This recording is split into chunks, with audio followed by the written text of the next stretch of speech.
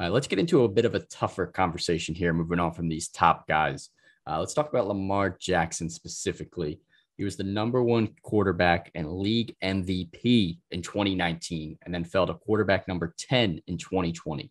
What Lamar Jackson will we get this year? I Top think we 10? get somewhere like Top in 10. between there, maybe like 6, 7 range. I think I closer to don't- 10, though. Somewhere in Yeah, the middle, I but think closer 10. to 10. I think 10.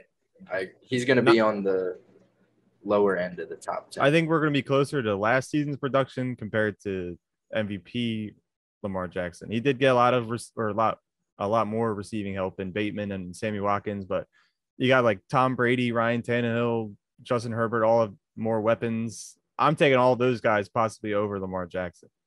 What about the rushing ability, though? They got J.K. Dobbins. Yeah, I'm taking Lamar well over a lot of the guys Q's mentioning. I think I'm on the opposite side of all you guys here. I have Lamar ranked at 4. God. I think Lamar is a top 5 quarterback again this year without a What question. year are you in? 2020. Lamar had, I think, only like 20 points less than top 5 last year. And he would have been a top 3 quarterback in every season for the last 5 years besides last season. Last season was a quarterback anomaly. I've mentioned that multiple times. Lamar has obviously still has the talent. He had a little bit of a struggle throughout like parts of last season where he struggled a little bit, but we've seen Lamar Jackson play high caliber football time and time again. He still has probably the best rushing ability out of any quarterback. And I think the offense got a little bit better this year with some of the pieces they added with Rashad Bateman. Sammy Watkins isn't much of an upgrade, but like he was thrown to like Willie Snead last year. He still has Mark Andrews, another year with Hollywood Brown, who's going to be taking the top off of defenses. I still think Lamar Jackson is easily going to be the whole heart of this offense. So he's top 5 for me. I know it comes with running the ball, but he's like also having a bad fumble issue. Well, he had 12 rookie year, 9 last year, 9 the second year, and then 10 last year. And I mean, He only it's gonna lost come with 4 last year, though, I think. Yeah, well, 10. That's minus 8 points. I'll take that. And his sacks have gone up. I Josh don't know Allen what you fumbled call more for that. last year and lost points. I don't know what I'm getting at here. I'm trying to find anything to hate on Lamar, I guess, to keep him down towards the 10 quarterback. I don't think he's gonna. I wouldn't rank him after 10, but 10 at least. 10 the farthest down. I think he had to come back down to earth a little bit after such a high MVP season. So I have him at 4, not number 1 again. I don't think he's gonna be MVP, but I think last year with 26 passing touchdowns after 36 and 2019, I think he gets somewhere more in the middle here in his 3rd season, as well as his rushing ability. He had 1,000 rushing yards on 150 carries. I don't see any of those carries going anywhere. Mark Ingram's gone, so that's more rushing opportunities for Lamar to take over as well. All right. You're swaying me. Like me some Lamar Jackson this year a lot. But if you can get him where closer to 10, you might get a steal on Lamar Jackson. Moving on to another tough quarterback to rank this year, Dak Prescott. What are your thoughts on Dak? And are you worried at all about that injury from last year still? T-Gods, we'll let you start this one off. Big Dak guy. Well, first off, he's not hard for me to rank. I know exactly where I want him, and I have him at 5. I think he's great. I'm not worried about the injury from last year, but I'm worried about the injury from this year. Yes. Which is his underneath Shoulder, here. I think. It's like under here. That's a little concerning, but if it all plays out and he's healthy, then easy top 5. I mean, he's got great weapons. There's nothing to not like. I'll get into specifics later, but just know top 5. Yeah, and that defense doesn't really improve much. So those first like 5 or 6 weeks when he was playing last year, he was down because they would score 40 and then he just pad the stats. And maybe in real life he's not the best QB, but in fantasy that's all you need sometimes. Yeah, Dak was insane last year. On a points per game basis, he was the best quarterback last year, and it wasn't close when he was actually healthy. So I'm kind of with T-Gods here. I don't have him at 5. I have him 1 lower at 6. Obviously, I have Lamar in my top 5. I think that's the difference there. But Dak Prescott is definitely going to be a solid quarterback this year. Someone I would target in the middle rounds, no doubt. Yeah. I have him at 5. If he's 100%, we'll see the same stuff we saw last year. Yeah, Or 90%. I agree. Go ahead, Matt. Say something. Matt's waiting now. I'm holding. He's holding his take in. Matt's definitely going to talk about Dak in a little bit as well. The next take we have here, we had a surprise visit from Ryan on the podcast. Get out of here. Anyways. I didn't even get to see. Sean, you froze like 10 minutes ago, bro. On yours or on everybody's? On mine. No, you're not frozen for me. Matt's scaring me out here, man. Thinking the whole podcast I'm like a zombie. Oh. All right, anyways. Moving on to the next quarterback. Russell Wilson has fallen just a bit from being a must-grab top 5 guy in some rankings. But do any of you still have him inside your top 5? And what are your concerns this year with Russ? I have him at 6. I don't think there's many concerns because they've got a new offensive coordinator. You just hope that the whole situation last year with like defenses figuring them out doesn't repeat, because then that would be a huge concern. They did upgrade the offensive line slightly. Very slightly. But yeah, very slightly. But upgrade's an upgrade. But the guys I have in the top 5 are, it would be hard to take Russell Wilson and put him inside of it, though he can run the ball as well.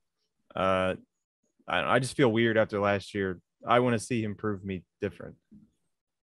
I have no concerns with him. I just think other players are better. Like, I don't think there's anything bad about Russ, but there's just people that I like more than him.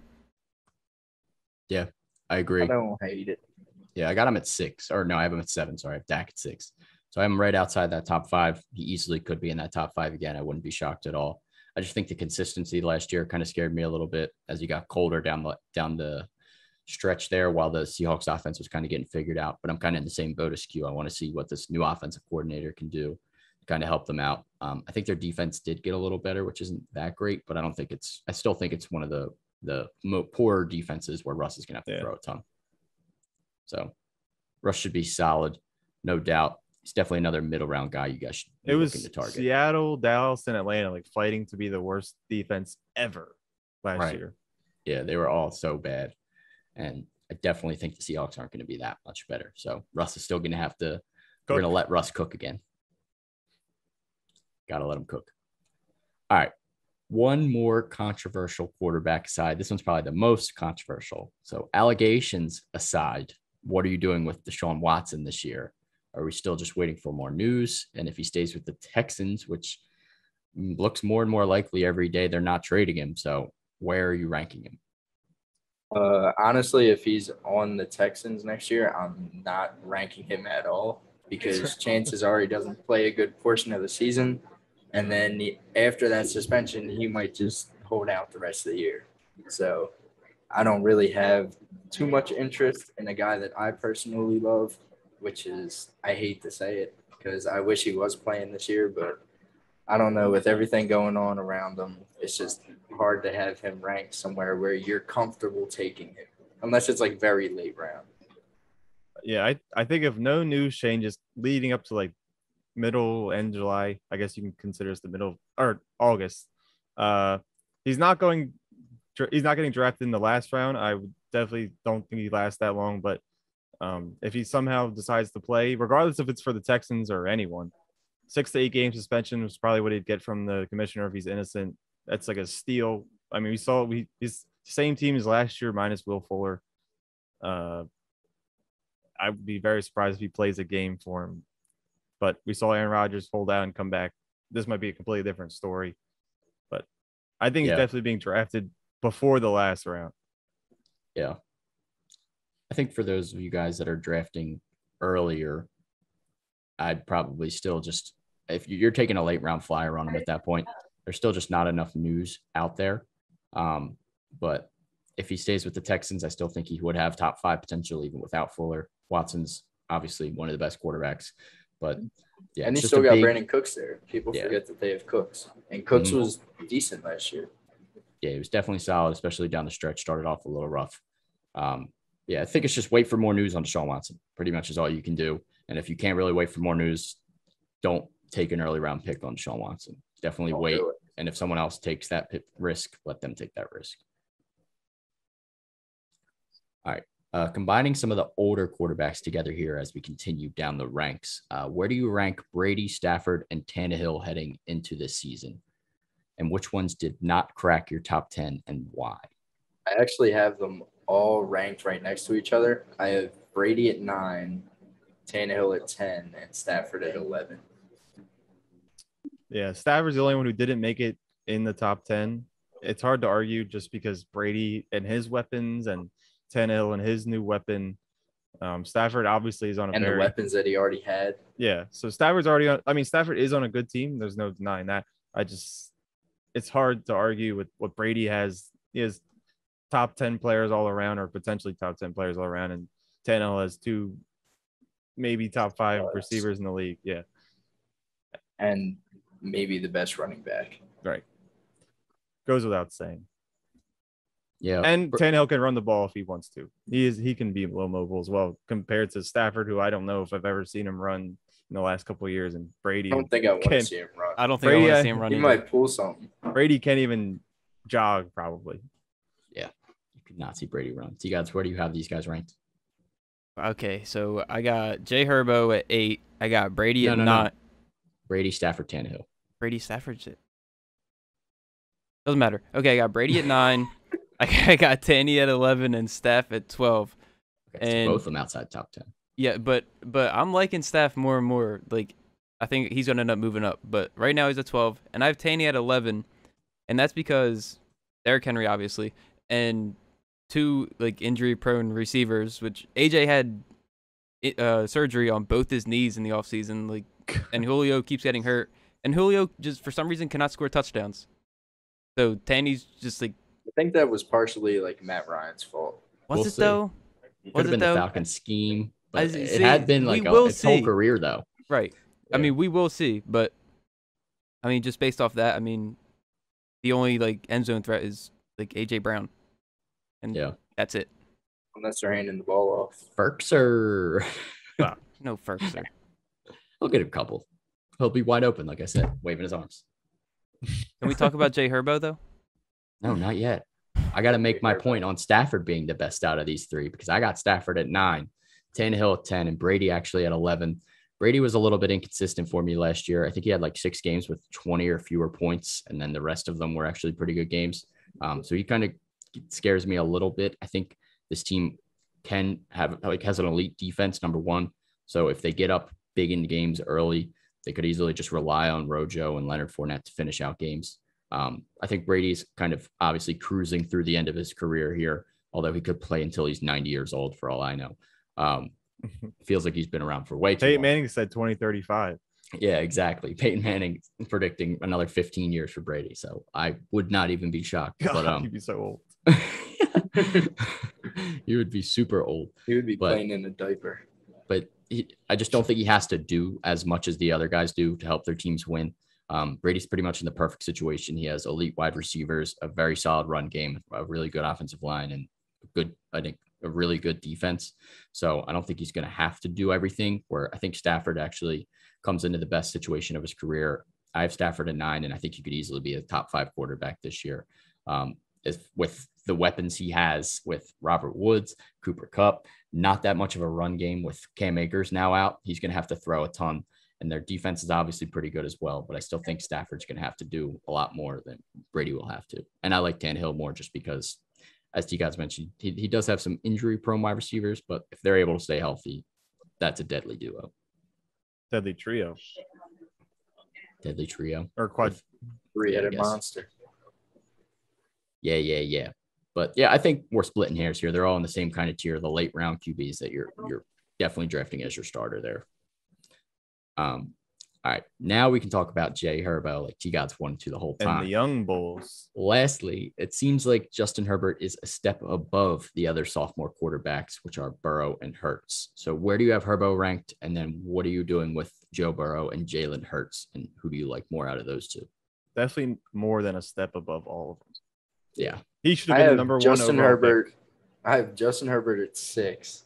And then it's not all the way down until 12 and 13. I have Burrow and Hurts. Yeah, exactly where I have them. Yeah. Why do you guys like Burrow so much? I like Burrow was. I mean, he's gonna have to Gotta be throw 13. again a ton, and they just got another young receiver for him to work with. So I just like his weapons a lot, and I think Hurts definitely has a lot better in the advantage in the run game. But I don't know this Eagles offense. I just want to see it before I start getting too excited about it. But you don't want to see the So- Bengals offense before you get too excited about it? We got a glimpse of it last year, And now they and have it wasn't Jamar too Chase. bad. Tyler Boyd was All right. top 20 for a while. T. Higgins ended up finishing, I believe, top 20, if not top 25. So, I mean, we know that Burrow can get it done.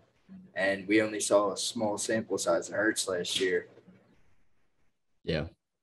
Q, I think you're all in on Herbo compared to all of us. Where do you have Justin Herbert ranked? I have him at 6 also. Oh, Q's got him at 6. Matt's But got he's him at going to 6. finish top 3. Jesus. All right.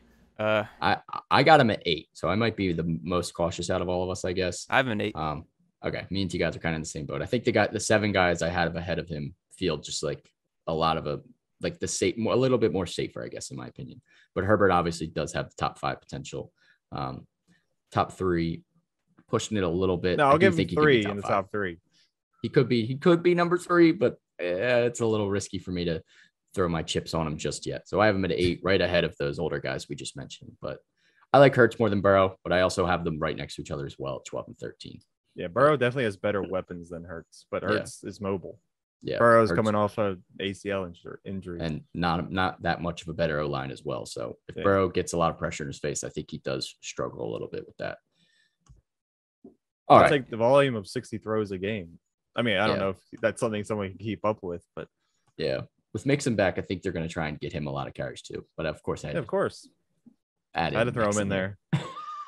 Y'all know Hurts Mixon had on there. 354 rushing yards in 4 games. Yeah, Because he's that's going all to he be a was menace. doing. And 1 win the show. That's some nice numbers right Wins there. don't No, it matter is- in it is a fantasy. nice number. I'm taking It's Hurts. almost 100 a game, dude.